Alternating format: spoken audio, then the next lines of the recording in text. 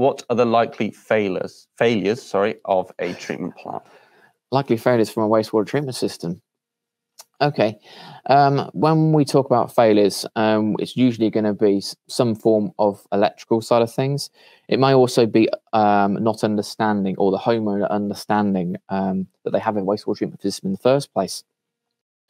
So it's important to remember that the wastewater treatment system is a working biological system, and we need to basically look after it where we can. So we basically want to have biodegradable items going down into that tank, so then the treatment biological process can happen. If we start putting plastics and rubber, cans, hair dye, all this sort of stuff down into the tank, generally it will upset that biological process. Again, you could also refer to cleaning products in excessive amounts as well. It's good to achieve an equilibrium, a balance within the tank, so we can ensure our treatment plants works as well as it can do.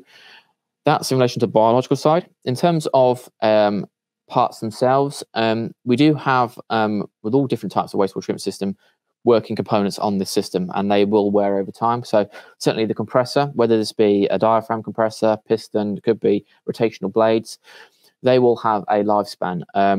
The set of installation structures that come with them will tell you what they need to do. You may need to change the air filter. If it's a piston or a diaphragm compressor, that needs to basically just be taken out and just washed and then put back in again.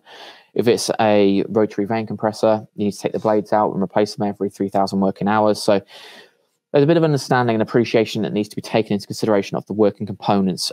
If you do wanted to get a better understanding, of course, all manufacturers will offer a service manual with the system. There is quite a lot of information within those. It's kind of why we kind of recommend to get service engineers involved who have got a general understanding of how those systems work.